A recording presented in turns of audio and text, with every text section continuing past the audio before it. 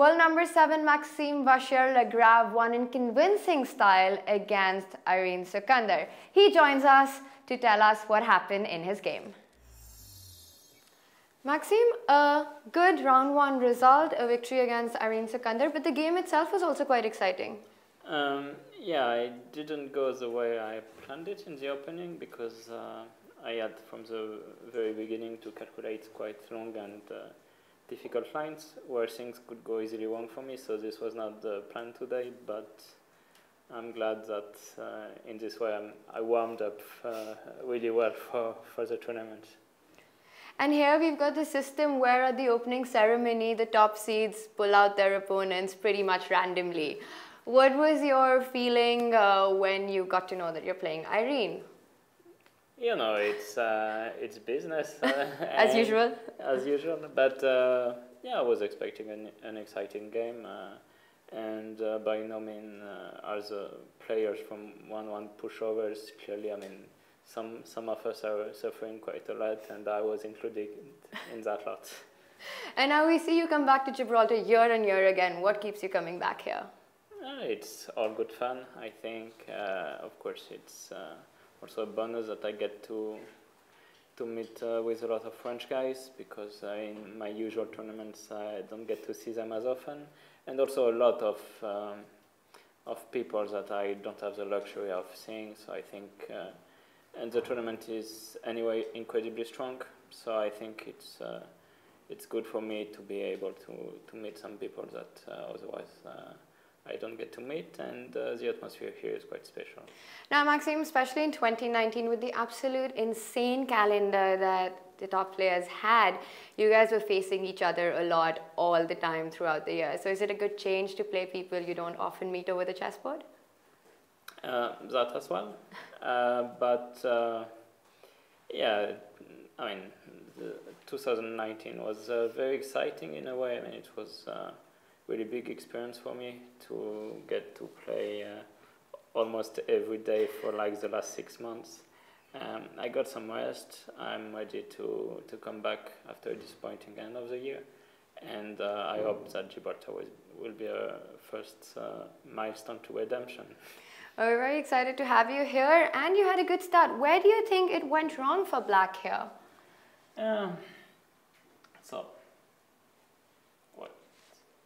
Let me try and do it for you. Okay. Okay. This is, yes. Yeah.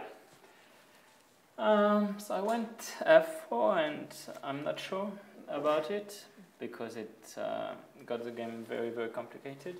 At the same time, if I didn't go for f4, e5, I wasn't sure what I was planning to do. According to our base, in fact, it's a new move here. Yeah, apparently. And I missed this idea with queen b6, and that after e5, she has knight d7. Yes. And how were you planning to defend the e5 pawn? I was not planning to. So knight d5, queen c5, c4. Can Black just take on e5? Yeah, she can. Then I take, and after knight e5, I go something like bishop e3. I thought there's a lot of counterplays to knight b5, queen d6 doesn't help because knight b5. And this pin is extremely relevant. So you've got knight c7 coming in. Because after c4, at first I rejected it on account of e6. And then it turns out that this is very good for me because of b4, queen takes c4, knight e3, queen c7. And just when it seems to come to an end, I have knight b5. Again, utilizing the pin on the a yeah, file. and it doesn't stop here, but after rook a8, she cannot go knight b6 because I take on d6, and if d takes e5, rook c1, and I'm getting this bishop. So yeah, this is what I had to calculate. This was just 20 minutes. Yeah, you took a while here. Yeah, and I was very surprised that she went knight h5. Yeah, also, of course, I mean, I have another move, but sadly it's not enough. So rook d1, e5, take queen f2, pawn takes d4, knight d5. But here, sadly, there's a move queen e6. It's very important to bring the queen to e6 because it protects f7. So you don't You're not afraid? Because am I otherwise rook missing? takes d4, queen d6, rook takes d4, and I'm getting this knight. And what's happening after knight c7 now? Yeah, queen e4 or something. Okay, and you just play this position. Yeah. No, I have to you go have to for take this, and I mean, I might be worse simply. So, but knight h5 was a very pleasant surprise because, I mean, after this move she defended very well, but my play is suddenly much easier. I went g4 because anyway she's gonna go bishop g7, and it's the only move. Otherwise, she loses. Like the point is after pawn takes. No, my bishop controls the queen. If she goes rook t8, I think my plan was something like. I have many moves here. Can you play something like pawn takes e5 is not that clear. I think I actually wanted f5. Yeah. And I think that should be winning. So if you take bishop no, e5, bishop you've got... e5. No, bishop e5. Yeah, knight e6. And you've got the bishop. No, wait, back. No, that was not so clear.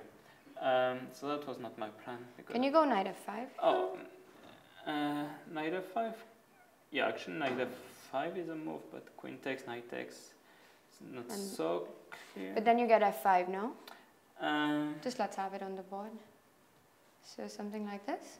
Yeah, no, this is, of course, probably very good. But I think there was something more forcing. So, I don't remember exactly, but... she actually went bishop g7, which is a... Yeah, bishop g7 is the right move, anyway.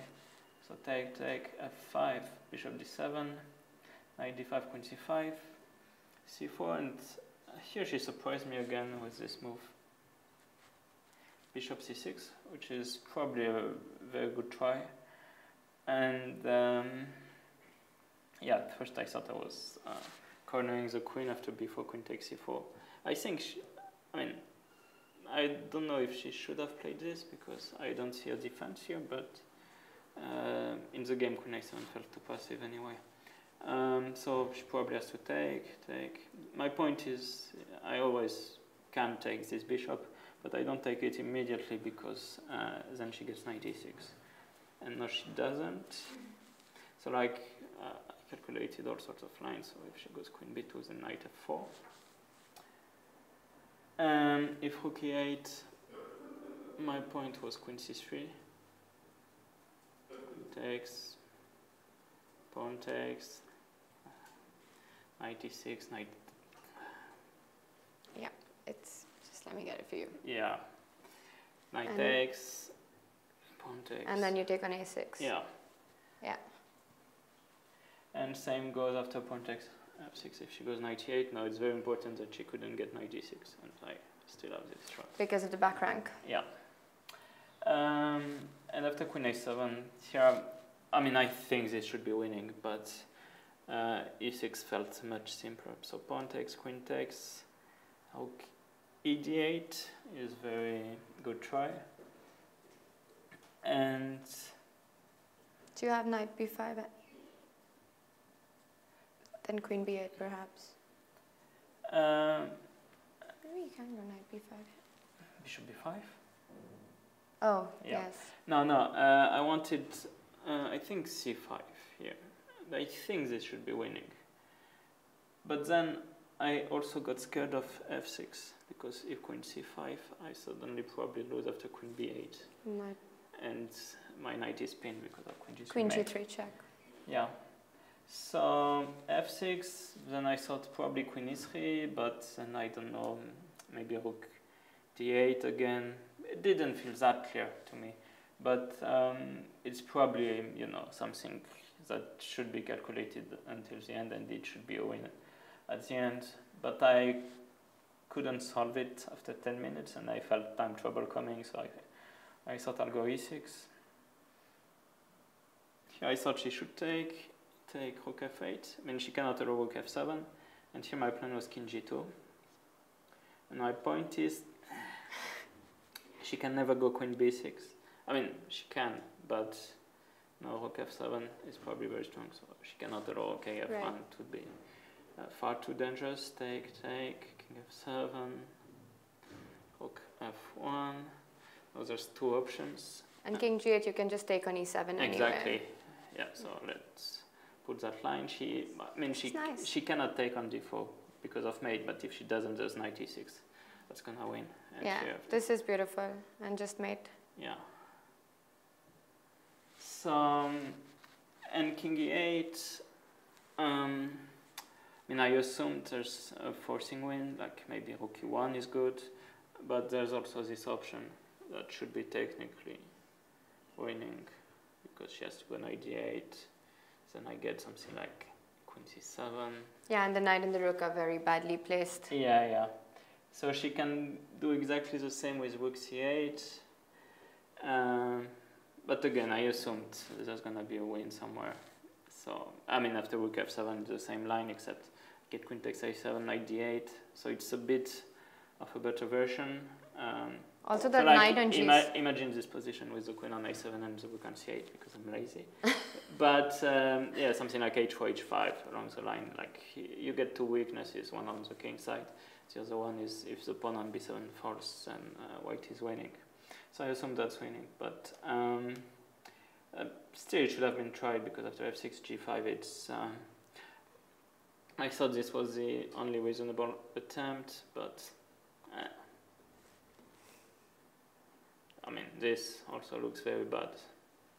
It all looks very bad, and here, I don't know, king h1 was not very precise, but